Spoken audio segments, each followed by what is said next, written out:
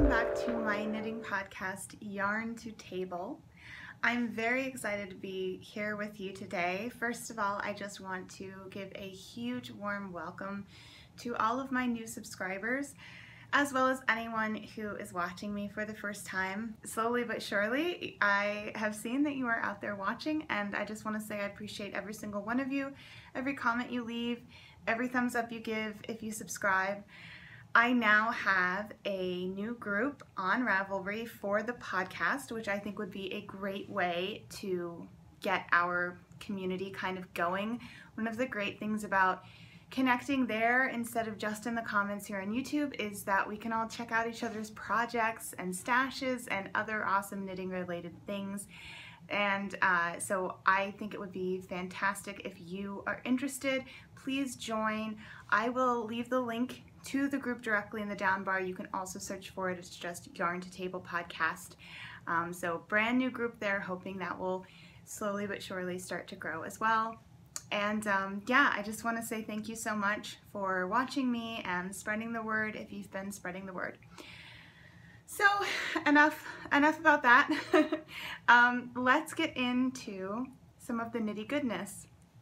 So as you know, probably if you've seen before, you can find me on Ravelry and Instagram as Celeste Full, and you'll find all kinds of information about any of the projects that I talk about there on my Ravelry projects page. But you can also feel free to ask any specific questions you may have here in the comments. Don't worry about asking a question that you could find for yourself on Ravelry. I don't mind at all. So after my little Instagram and Ravelry plug, I usually get into talking about finished objects. And the thing is that this week I don't have any finished objects, which is not for lack of knitting my little fingers to the bone. It actually has to do with a very severe case of sweater monogamy that has come over me in the last week. So if you watched last week, you know that there were two sweaters kind of vying for my heart and my attention. One of them is the miette that I'm knitting for my friend's birthday as part of the Andy Sat Along run by Katie of Inside Number 23. And that I had just started. I'd put in a full day's work and completed the yoke. It's a top-down raglan sweater.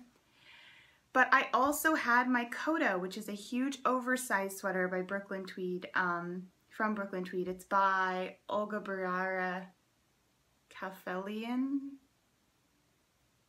I do my best. So that's a huge sweater that I had started right at the beginning of November and then dropped off of at Thanksgiving, which if you don't know, American Thanksgiving is like November 26th-ish, it varies, and hadn't picked up yet. And it is now January, you know, because Christmas knitting and all that stuff. So I was really feeling like I wanted to get back to my sweater. And I was struggling with the decision there. So what I ended up doing is I put in that one day where I cast on and I did the whole yoke of the miette. And that really got me confident and feeling like, okay, I've done a chunk of this. I'm going to finish this on time. I now kind of have the permission. I felt like it was okay to then set that aside and really focus on the Kodo, which was my sweater. So I actually haven't touched them yet since that day when I cast on and I showed it to you. And I have barely knit on anything except for the Kodo since then. So I have wonderful, exciting progress to show you. I'm almost finished with it. And I do want to spend some time in this episode, since I haven't knit on a ton of things, a ton of different things. I want to spend some time sort of talking a little more in depth about the Kodo and my experience with it. But I've also got a really big stash enhancement for you later, and I want to spend a little bit of time talking about my Hexi-puff stash of yarns that I've curated specifically for my beekeeper's quilt. So those will be some fun little extra segments later to help fill it out. I think it's going to be a fun episode. So jumping into the Kodo, here's what I'm working on right now. It is the first sleeve, and I have finished the body which I will show you. So now I just need to do both sleeves and then pick up and knit the neckline and seamlessly join the shoulders. So here's the body. Swear to God, every time I look at it, it's like an entire blanket, and I think, whose idea was it to knit an oversized sweater? Like, what kind of crazy person thinks, I know what would be a fun sweater to knit? The one that takes 10 skeins of yarn. The one that has 8 inches of positive ease. That's a really great idea. Like, all joking aside, it's been a fun knit, and this is definitely, it's been a fun knit, but it's definitely more of a product knit for me. But I am very, very excited about the product, and the actual knitting itself has been fun. So I would definitely recommend it. It's been great. So here you have the shoulders. This is the front. You can see the neckline here. It's just on my, this is so big because I had the entire sweater on this one before. So that's just my cable from my interchangeables. You have a weird array of mismatched junk yarn and cables and lots of fun stitch markers. I mean, the chaos of this sweater is really something to behold. So here's everything up at the neck, and I just think it looks really cool the way the neck shaping worked out here. You can see all of these short rows, keeping with the articulated rib, just all the little details of making it exactly the shape you want it to be. And down at the bottom you can see as well these short rows creating that lovely detail. And on the back you can see it, and it's got that nice little high-low hem. So I have knit on this semi-monogamously for like 3 weeks. Then I picked it up about a week ago and knit very monogamously. The only other thing I've knit on this week is my wildflower and honeycomb socks, and I'll show you I haven't gotten very far. And I only knit on them one night when we had people over for game night, which I honestly didn't get much knitting done at all because we were mainly playing games where you had to pay attention the whole time. But I did that, and I also took it to dinner and to lunch a couple times and just knit very slightly while I was waiting for the food to come. Again, not very much, a little bit in the car, but we live in the city, so like the car trip is like 3 minutes. So I basically, that was my sort of like portable, you know, knitting project, but everything else was the Kodo. So to give you an idea of the time it takes to do one of these, although it is huge, I've really only spent about 4 weeks knitting on it, and not monogamously. And it's a lot. So this is a worsted weight. It is Brooklyn Tweed's Shelter, and it recommends a US 7 needle, but I am using, I'll put in what that is. I can't remember off the top of my head, but I'll put the metrics on the screen. So it recommends a size 7. I'm using a size 6. I actually went down just the first time that I made a swatch, and I got gauge on the first swatch. And the reason that I went down is because I just know my own knitting, and I tend to have a slightly loose gauge, I find. So this is my swatch, which I washed in the washing machine in a delicate bag in cold water, and then dried flat. And if you look at the swatch next to the fresh knitting, you can tell that although the dimensions are not much different, the actual sort of tightness of the stitching, like, it does definitely tighten up a bit. So what I've done, and what I would recommend to anyone to do, I don't know, maybe this is just standard best practices and you already know, but I certainly had never had anyone tell me. I just kind of figured it out for myself, that when you're knitting in the pattern and it says, you know, do this until it measures 6 inches from this point, I wouldn't actually measure the 6 inches on this. what I would do instead was count the number of rows and go up against what it said that should be in gauge. So the gauge for this particular pattern is that 4 rows, which is also 1 articulated rib because you have 3 rows of knits and then a purl bump row. So basically every time you have a rib, that should be an inch.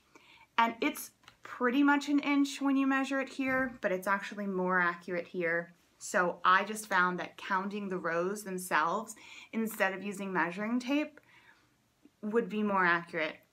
If I just made sure to do that every single time, I feel that that's my best way to, once it's actually blocked and I'm wearing it, get the dimensions that the designer had in mind. So that's what I'm doing with that, and I think it's going to work out pretty well and keep me consistent.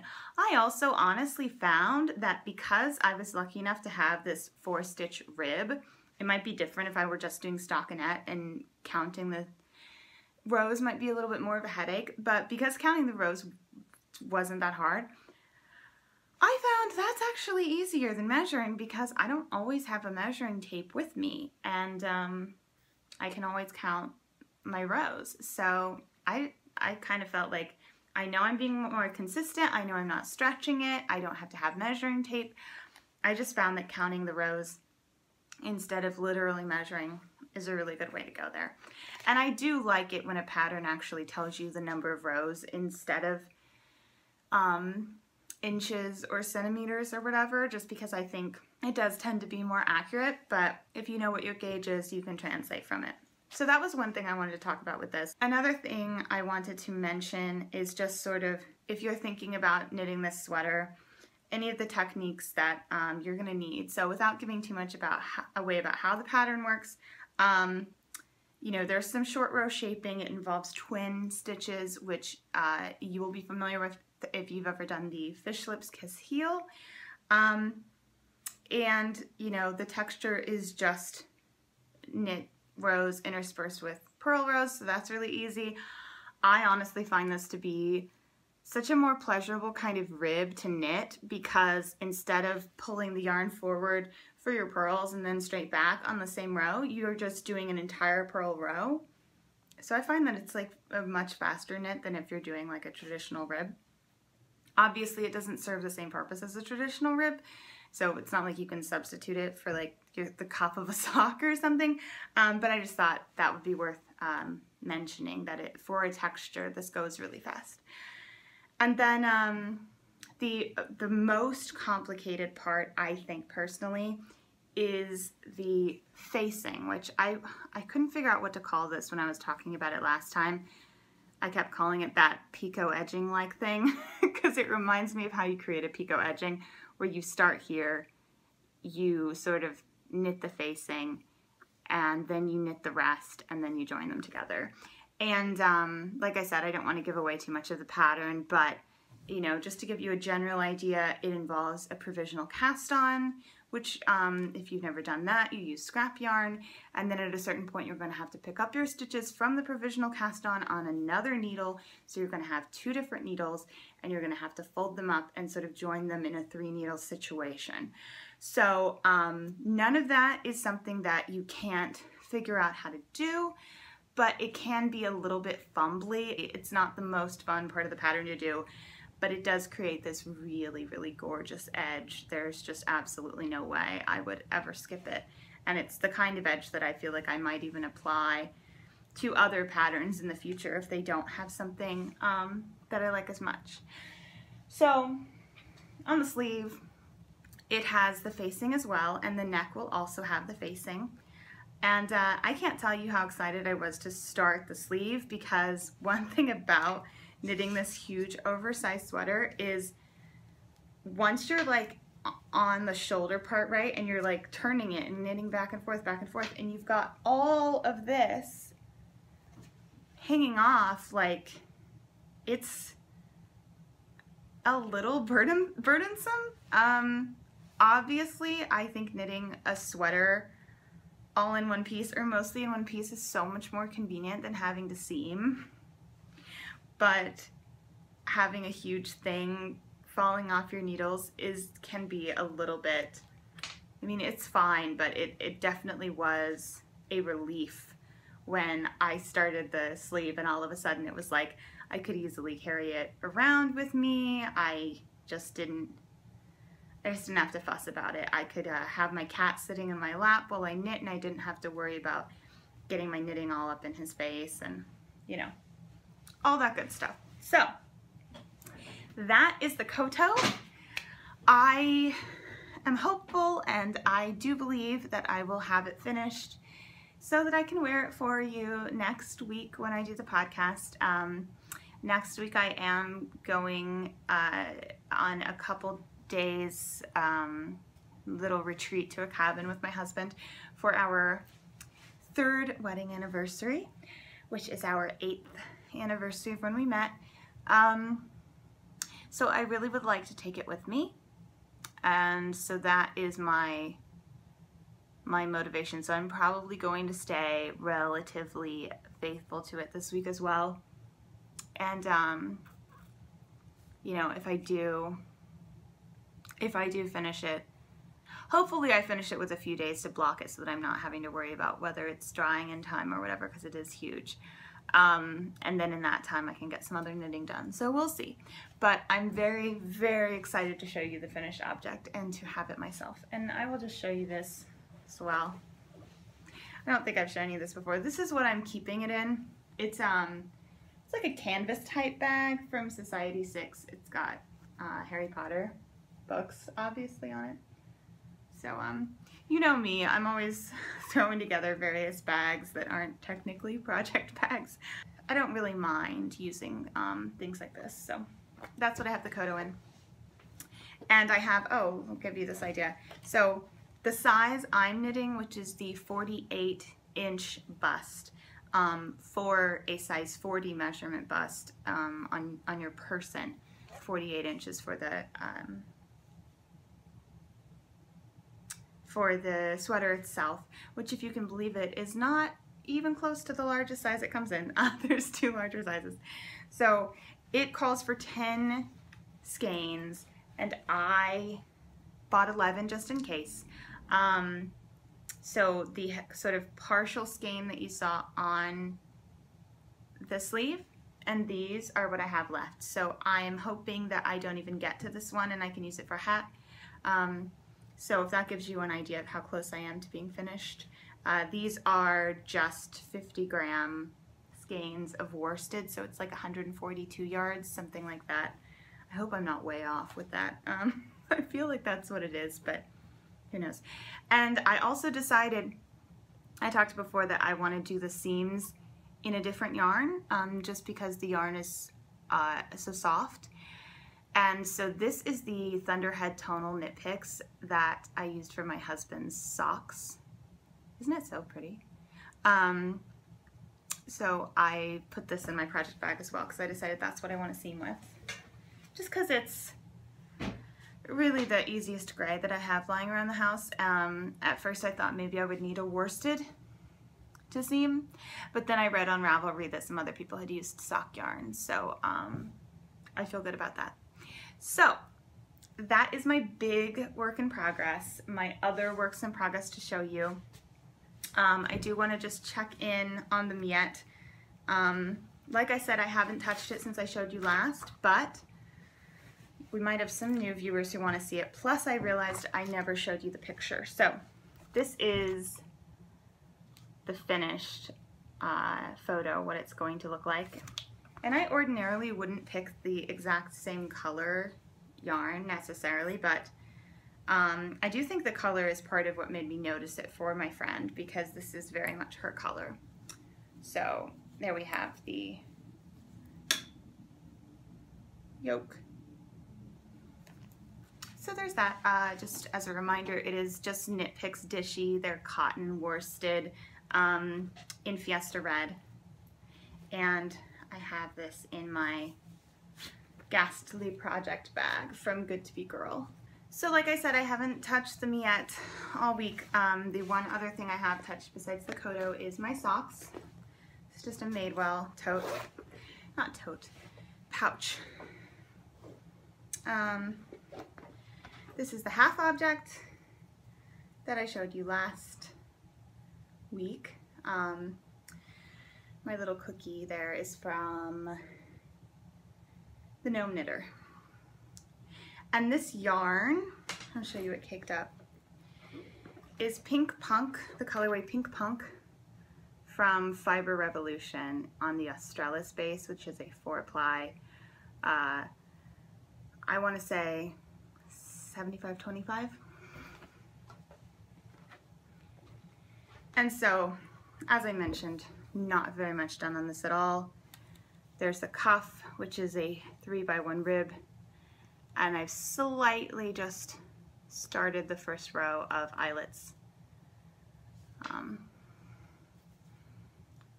It's gonna look like that. Yeah, so that's the only other thing I've touched, and I barely touched it. But I am very excited about these socks and getting them off the needles. But you know, I was just really feeling the Kodo, and I'm glad that I stayed focused with it because I think I got a lot done. If you hadn't seen last week, I'd pretty much just split at the arms, so all of the top on both sides and the sleeve is done. And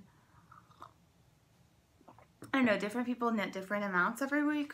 For me, I feel like that's a good amount given that I was working all week and kind of working a little bit overtime, and you know, had a lot of other things on my plate. So a lot of that got done on the weekend and just a little bit on the weekdays, but I do knit every single day, even if it's just a little bit in the evening. So okay, so that's all my whips. And now I want to talk briefly about On the Horizon before getting into my awesome stash enhancement and some Hexi-stash discussion. So I mentioned in my first episode that I have picked out some lovely Madeline Tosh for my Ashburn shawl, which I definitely want to finish, or definitely want to cast on. I'm holding off because I don't like having too many items going at once until I finish the Kodo. And then I think either that or a hat, or they might both go on at the same time, are going to be next. So that's definitely coming up. I'm very excited about it. As far as hats, I mentioned last week that I don't really have a hand knit hat that I wear frequently. I have hand knit hats, but they all have, you know, none of them is like that perfect hat that I tend to wear like as my go-to hat. So I do have a list of ideas and ones that I might be starting soon. The Mendia hat I mentioned, I have some stash yarn that could work for that. I'd like to do the Lolo by Jared Flood if I do have a full skein of the Brooklyn Tweed Shelter left over from the Kodo. I'm thinking about a sugarcane hat for myself. So the sugarcane hat, if you didn't see it in my first episode, is this really lovely simple beanie that you knit by holding a strand of like a kid silk mohair type, really thin yarn, along with another fingering, and it creates just a very beautiful hazy halo. And I have this kid silk in this pale pink color. I would tell you the exact colorway, but actually I might know it. Do I know it? Yeah, I do know it. It's Grace. It's called Grace. I think this would be really pretty held with like a white or something, just so that it was like a very faint pink color. I kind of like the idea of that. And I also like the idea of doing a black one, like a really classic black one. So I've thought about that. And then today I saw on Instagram that Pearl Soho is giving away the pattern for their reversible pleat hat, which is a fun little stockinette hat. It has an interesting sort of construction to the decreases, and then it's actually reversible. You can turn it to the other side and you have your reverse stockinette, and you have some contrasting color as like the seaming and a tiny little, not even pom-pom, but almost like a tiny little bit of fringe at the top. It's really cute.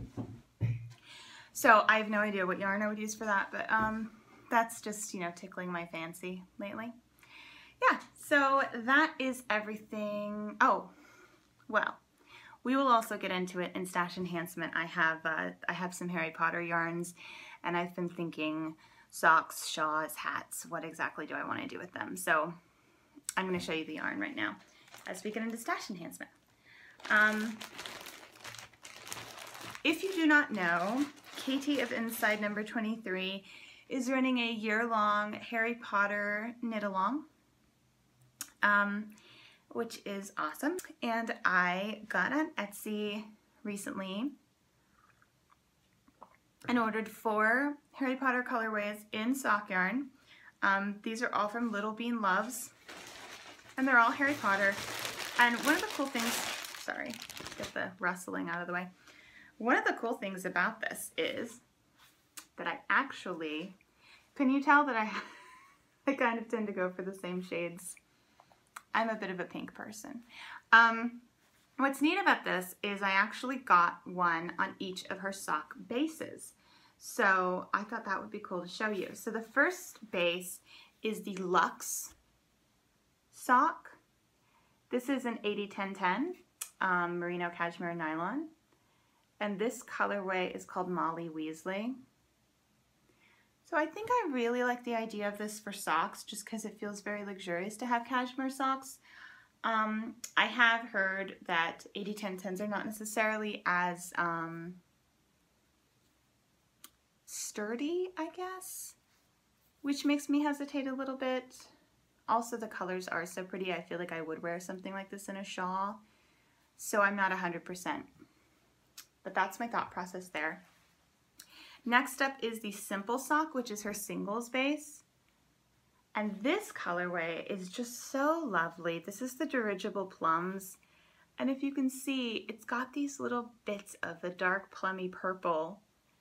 But the peachy tone throughout, I feel like, reminds me of the inside of a plum. So it's almost like little bits of the plum skin, all with this sort of fleshy plum color.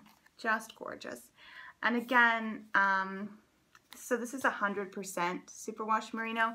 Because it doesn't have the nylon in there, I'm a little hesitant to do socks. I know it can be done. And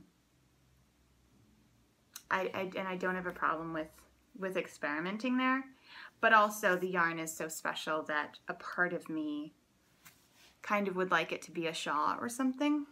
I'm not sure if I can pull off that color that well, but I don't 100% care.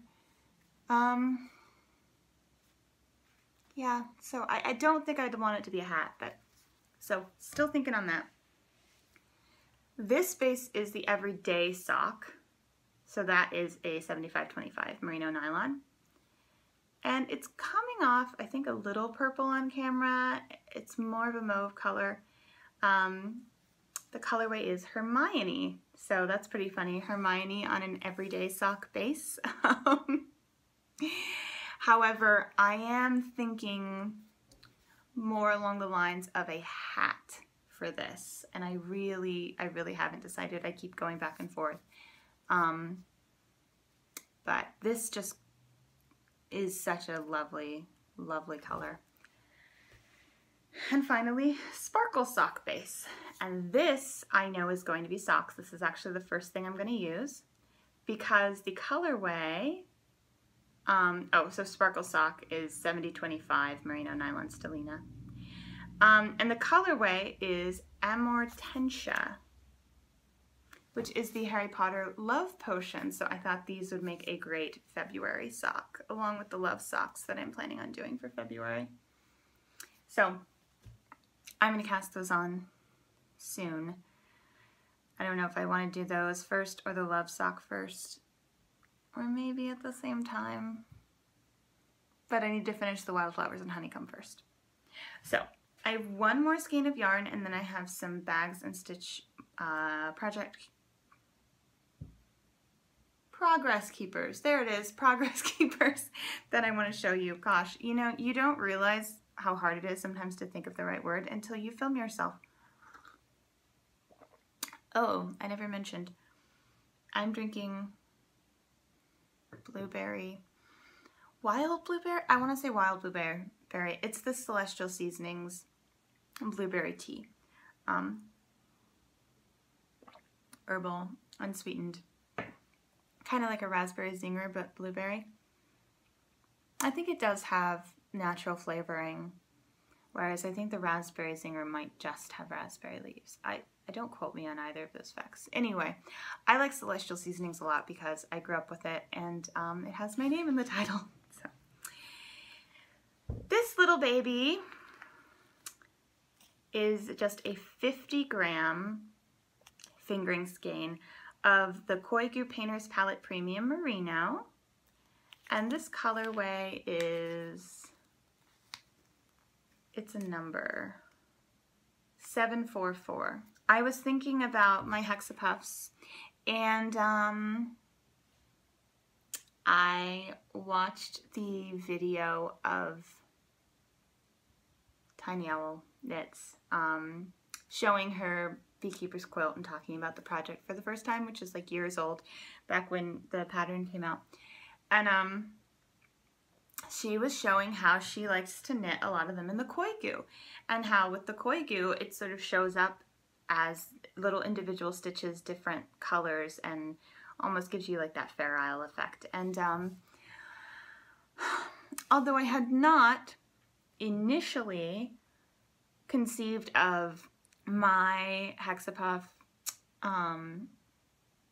sort of stash involving a ton of variegated and lots of bright colors or anything, I realized that if I went and found a Koigu that was sort of in that color story that I had started to create with my stash, that it would actually be really, really fun. And I didn't want every single Hexapuff to be variegated. I wanted to have some solids to sort of show off the shape of the hexagons themselves and keep some subtlety in there.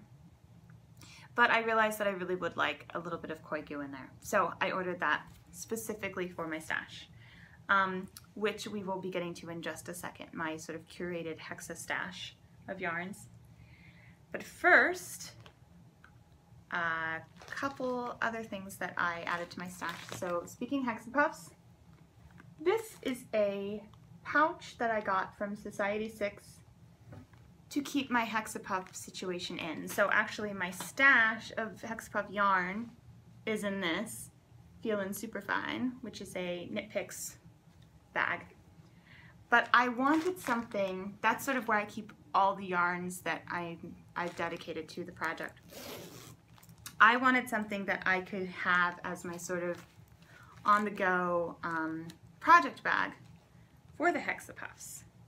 So there's a Ziploc of polyfill in here, my lavender. The only reason the lavender isn't, God, it smells so good. The only reason the lavender isn't in a Ziploc is because I just ran out of Ziplocs, so I found this and put it in there. So that's the method to my madness. Oh, I was going to show you. Lavender. Yum. And this is from an Etsy shop. I honestly do not remember because I got it a long time ago, but so I apologize for that. If you are curious, just ask me in the comments and I'll look it up for you. So I have those. I have my DPNs, which these are just some random DPNs I honestly don't even know. I just found them somewhere. And my pattern, which, if you are unfamiliar, here it is. There you can see her cat sleeping on it. The lovely, lovely beekeeper's quilt that consists of all these yummy little Hexapuffs, all just quilt tied together. Absolutely love, love, love. So that's my little Hexapuff project bag that I've finally put together for myself the way that I want it. And it definitely, I think, helps to have something special for it picked out with that in mind. So because my color story is sort of neutrals and pastels, I just loved the idea of a project bag that has Hexapuffs in pale colors. Very, very cute. And then while I was at it, I got another pouch from Society6.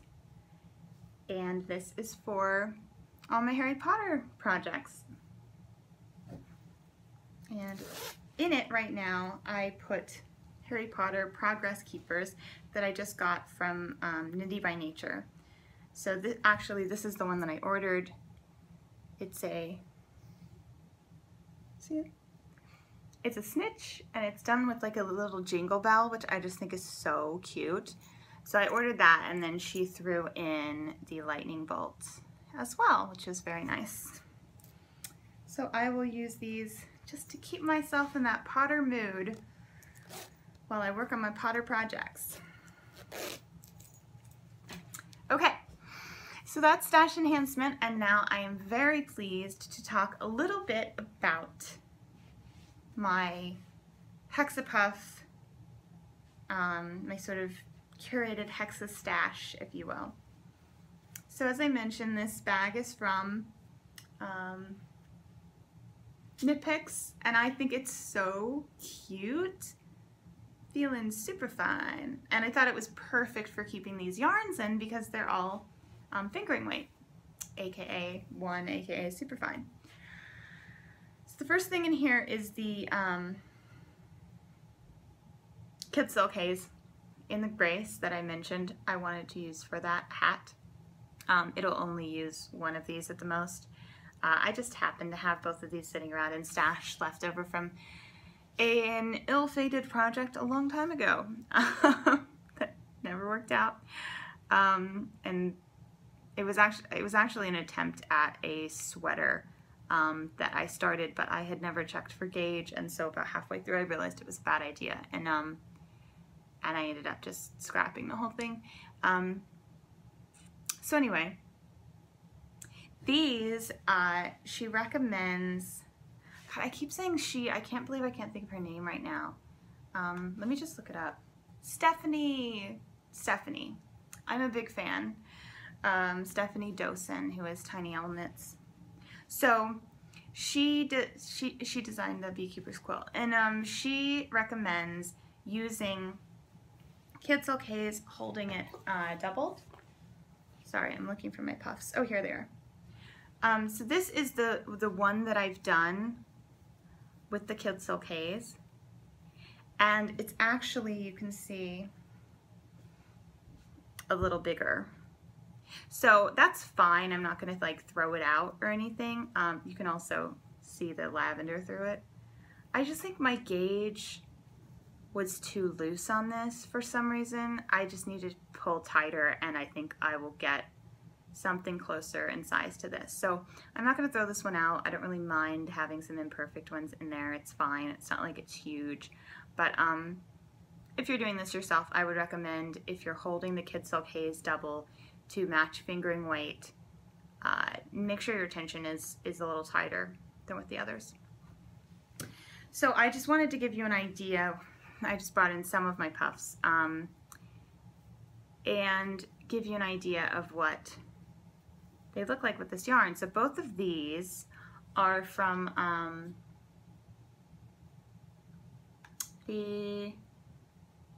gosh, I'm a mess.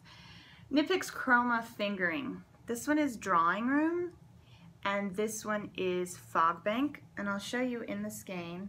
Actually, I don't have Fog Bank in the skein because I gave it to my sister-in-law because she wanted to knit some puffs for me. But this is a different chroma color. This is Sandpiper, and this is actually Drawing Room. So as you can see, this is what I got from this. So it obviously does not include all of the colors in there. It's really mostly blue with a little bit of the purple coming in right here. Whereas like this one, the gray sort of travels more further down it before it gets into this color. So it really just depends on where you start and stop. You can get a lot of different stuff going on there. which I think is fun. I really like the idea of using the chromas for the Hexapuffs because it does give you some interesting variety in the shades. And I actually just started doing that because I happened to have the drawing room in my stash and I didn't really know what I wanted to do with it. But then I liked the effect so much that I went and I bought the Sandpiper in the Fog Bank. This is the Sandpiper. This is the Fog Bank. Specifically to add to my Hexi-stash. Yeah, so I think those are fun. And then I will say also, my puffs, as you can tell, they're not all super perfect.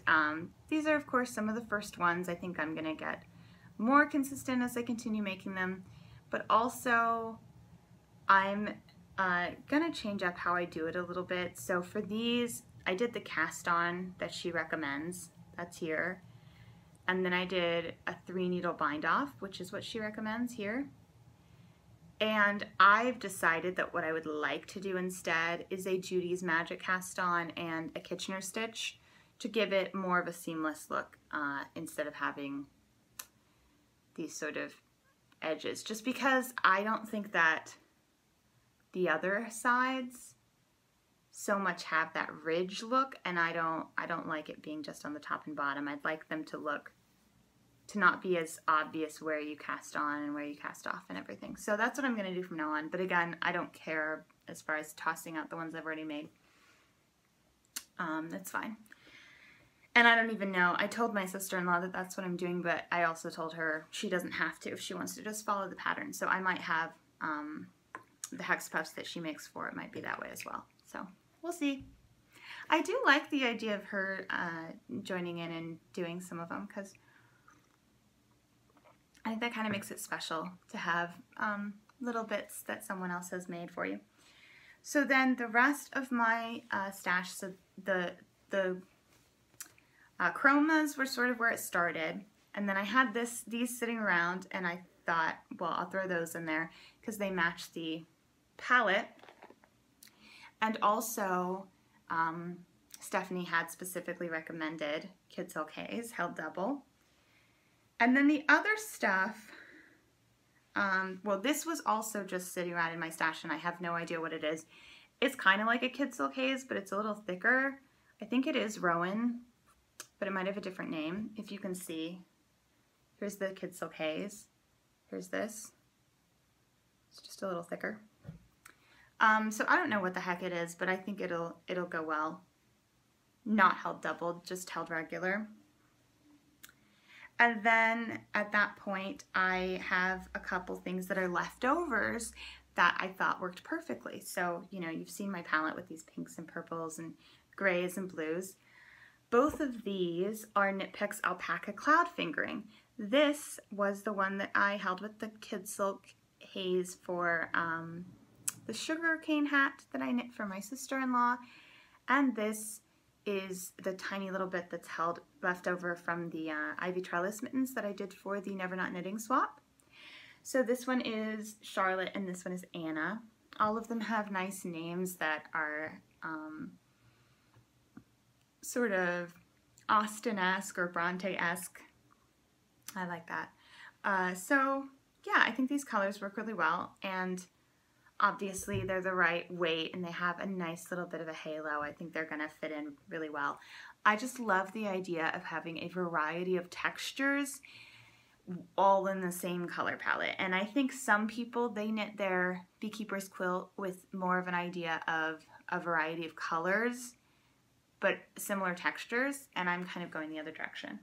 And then I have my leftover Bergère de France Gumi 50 in Emprunt Beige, which is from my Sugar Plum socks. I actually have almost an entire skein left over, and then I actually have a whole other skein because for some reason, even though I only needed 2 skeins, I bought 3. I honestly don't know what was going on in my brain that day. So I need other things to use this lovely yarn in. I think baby socks would be good, but I think it might be nice for the Hexapuffs. I'm curious to see how many stripes fit on a Hexapuff and whether you get some of that situation going like with the chroma, where you're just getting part of the story and then another Hexapuff is bringing like another part of that yarn story, because that adds more variety, which I think is really nice. More variety of all still telling the same kind of story. And the last thing I have in here is Knit Picks Hawthorn Fingering and Confetti Speckle.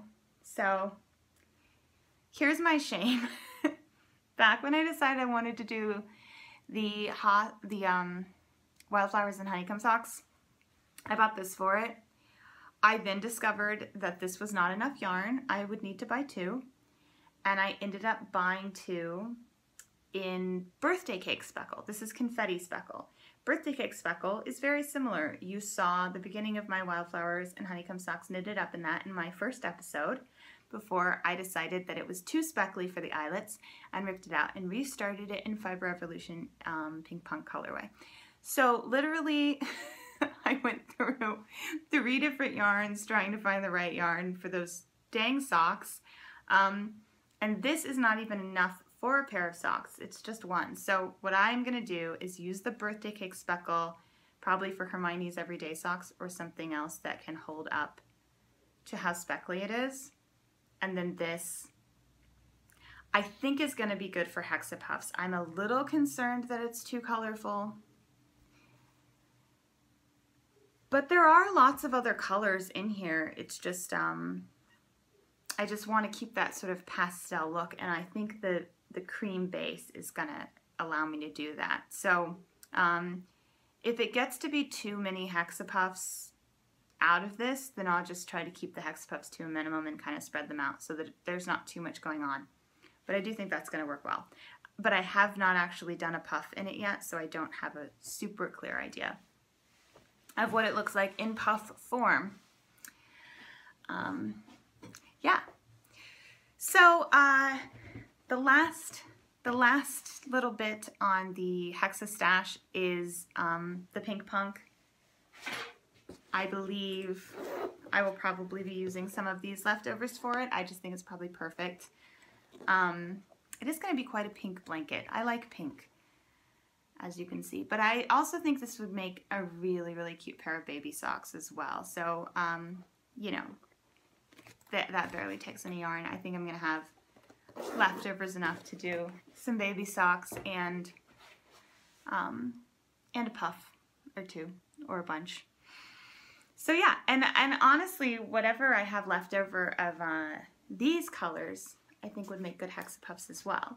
So as you can see, I tend to gravitate toward a kind of color palette that works well together. So whether I'm specifically picking things for the Hexapuffs themselves, which actually I guess at this point, this and the other chroma and the koikyu are the only things I've bought specifically for the Hexapuffs.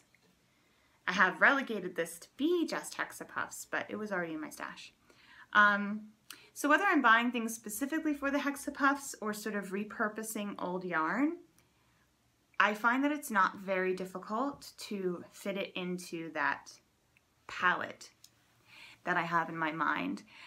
And I'm really, really excited about how they're all going to look together. I think it's just such a fun project, and it's one of those things that is very product and process focused, because I love the idea of the final blanket, but at the same time I'm in no rush to finish it because I'm really enjoying the process, and I really would like there to be a lot of those little leftover bits that I remember what they're from, almost like a Cozy Memories blanket.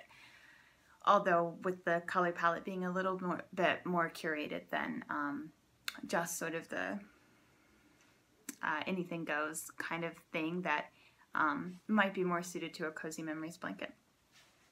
And with that in mind, I guess the last thing I want to mention is just blankets in general. So obviously so many other people with their podcasts are knitting Cozy Memories blankets, and a lot of people are crocheting the stripe blankets with their scraps. And I really like those projects. I love seeing them and seeing people add on little bits of leftovers. Obviously, I have a lot of fun repurposing my leftovers into Hexa-puffs or Christmas ornaments or baby socks or whatever the case may be. And right now, I feel good with my beekeeper's quilt being the only blanket project that I have going because I'm very into it. And I don't have a ton of leftovers or mini skeins that don't suit it. But I do really like the idea of a scrappier, less curated collection that can really use any kind of fun minis you get from people or any kind of leftovers you have. And I do think I would like to do a Cozy Memories blanket at some point in that style where it's more of an anything goes. I'm looking to the colors and I'm matching them up where I think they might look nice, but the color palette is much more broad. I'm not a big crocheter, and so I didn't think I would be interested in the crochet stripe blanket, which I know everyone says, and then they try it and they get totally addicted. Recently I started to think what might be fun for me if I were to do something like that is an actual chevron striped blanket. So basically it's the same as the crochet stripes, but you actually do a little bit of shaping to make them take a zigzag. I just think that would add a little bit of interest to the way that the blanket itself looks, and I think it would go well with having a ton of different colors in there. I think it could almost give it a bit of a Missoni sort of look, and that would be enough of something else going on with those zigzags to kind of make it look scrappy, but like elevated scrappy, right in that place that I think could be really cute. So in the back of my mind, I have both of those happening, although right now I'm very excited about just the beekeeper's quilt, and that's where my focus is. So that's going to be our show for today. I really hope that you enjoyed it.